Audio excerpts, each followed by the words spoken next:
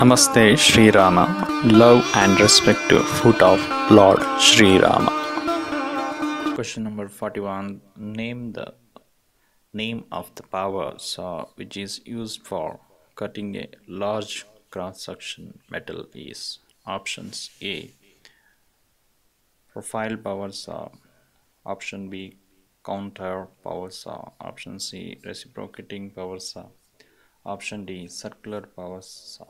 Correct answer is circular power saw. Circular power saw.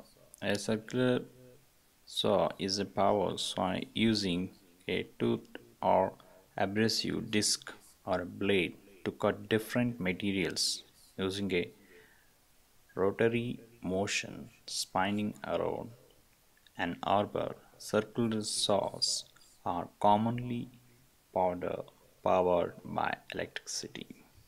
So the questions: the name of the power saw which is used for cutting a large cross-section metal is, correct answer is option D, that is circular power saw. Next question: the least count of a Vernier caliper in which 9 mm main scale divisions are divided into 10 equal divisions in the Vernier scale will be. Options: option A 0.02 mm, option B 0.01 mm, option C 0.1 mm, option D 0.2 mm. Correct answer is 0.1 mm. So in this question, the least count of Vernier caliper in which 9 mm main scale division. So first, from the given data, first write 9 mm is MST are divided into 10 equal division in the Vernier scale. So 9 MST is equal to 10 VST. Okay, then we have to find out the least count of Vernier caliper. So we know that least count is difference of 1 MST and 1 VST, that is 1 MST main scale division minus 1 Vernier scale division. So first we have to find 1 MST means minus 1 VST we have to find from the given data.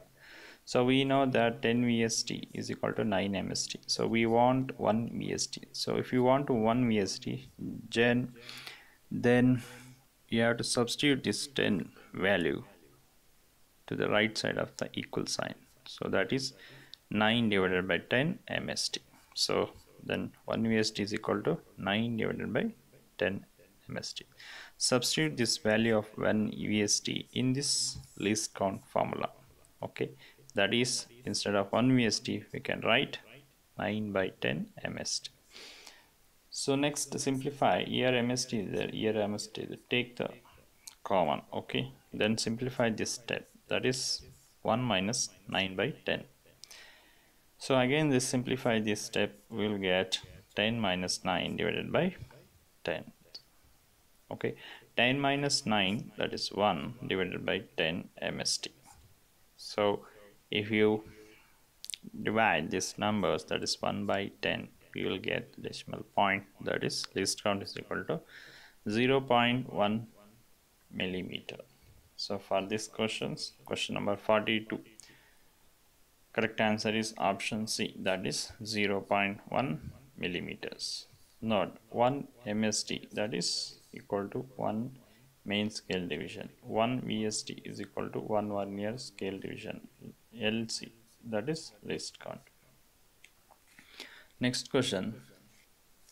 Least count of Vernier depth gauge is option 0.10 mm, option B 0.01 mm, option C 0.20 mm, option D 0.02 mm. So for these questions the correct answer is 0.02 mm. So Vernier depth gauge. So Vernier depth gauge is used for measuring the depth of holes, recesses, and distances from a plane surface to a projection. Here, the graduated scale is slide through the base and vernier scale remains fixed. So, question number 43, the least count of a vernier depth gauge is 0.02 millimeter. So, next question. Question number 44, the most suitable heating temperature for forging low carbon steel is option A 1300 degrees Celsius, option B 1100 degrees Celsius, option C 1600 degrees Celsius, option D 720 degrees Celsius. So for this question, correct answer is option A 1300 degrees Celsius. So in this table, the list the metal is given from the first column. In the second column, temperature in degrees Celsius at the beginning, temperature in the degrees Celsius at the end. So some of the least metals are given in the first column. So that is wrought iron, low carbon steel, hard high carbon and alloy steels, brass, bronze, aluminum and magnesium alloys. So according to your temperature is given in second column from the temperature in degrees Celsius at the beginning and also temperature Celsius at the end. So in these questions they are asking the most suitable heating temperature for forging low carbon steel is. So low carbon steel is for the range is 1250 to 1300. So for this question the correct answer is option A, that is 1300 degrees Celsius. Next question, question number 45. Which flame is suitable for welding of non-ferrous metals, brass or bronze? So option A oxidizing flame, option B carburizing flame, option C neutral flame, option D none of the above. For this question correct answer is oxidizing flame. Oxidizing flame, a flame has high oxygen content. Ratio of oxygen and acetylene is 1.5 to 1. Then oxidizing flame is produced.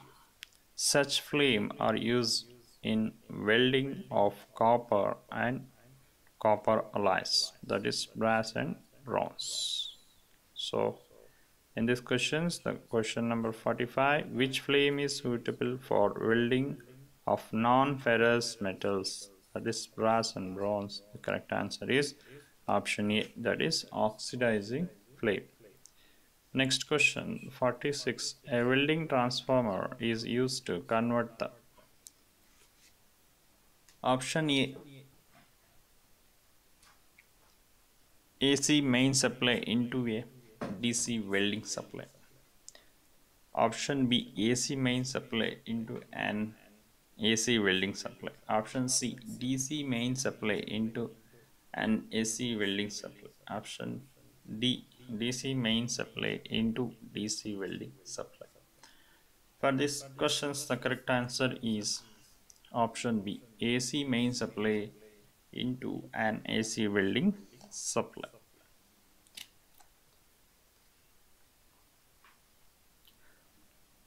Next question. Question number 47. State the current setting for the diameter 3.20 mm electrode size. Option A 40 to 60 amps. Option B 50 to 80 amps. Option C 90 to 130 amps. Option D 140 to 170 amps. The correct answer is option C, that is 90 to 130 amps. So in these tables In the first column, that is the number, and in second column, electrode type are given, then in column third and fourth. So in the fourth columns, there is welding currents in amps for electrode size. So in this we can understood thus the current setting for the diameter 3.2, diameter 3.2, here this is the diameter 3.2 mm for the current is, this is the electrode type.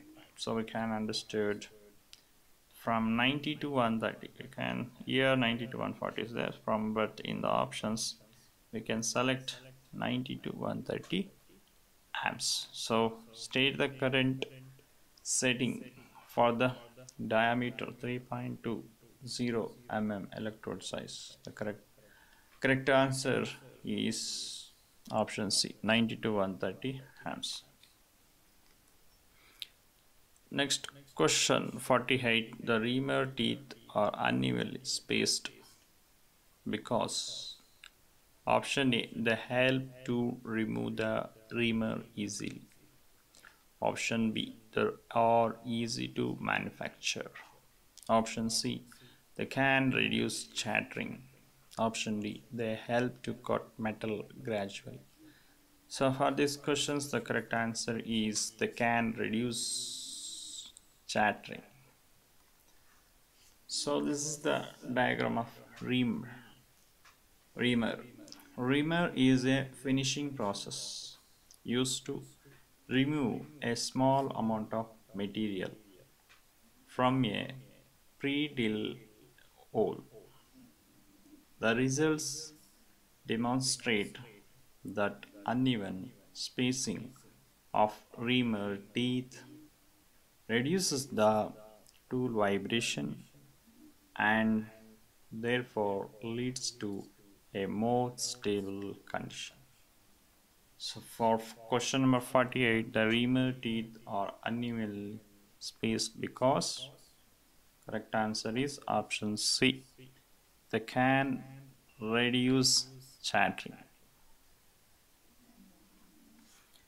Next question, question number 49. Name of the type of thread used in precision instrument is option A, ISO inch thread. Option B, BA thread. Option C, BSW thread. Option D, BSP thread. So correct answer is BA thread. So BA thread, British Association screw threads or BA screw threads are a largely absolute set of small screw threads, the largest being OBA at 6 mm diameter, used for miniature instruments and modeling. So this is the diagram of British Association thread, that is 47.5 degrees. So name the question number 49. For question number 49, name of the type of thread used in precision instrument is, correct answer is option B, BA thread. Next question, question number 50. The process of enlarging the end of hole for accommodating the socket screw head is option A, spot facing. Option B, reaming. Option C, counter boring. Option D, counter sinking. For this question, correct answer is option C, counter boring. Counter boring. Counter boring is the operation of enlarging one end of an existing hole concentric with the original hole. It is done to accommodate the heads of bolts, studs and pins. This is the diagram of counter boring. For the question number 50, the process of enlarging the end of a valve for accommodating the socket screw head is, correct answer is option C, that is counter boring. Thank you for watching. Jai Shri Rama.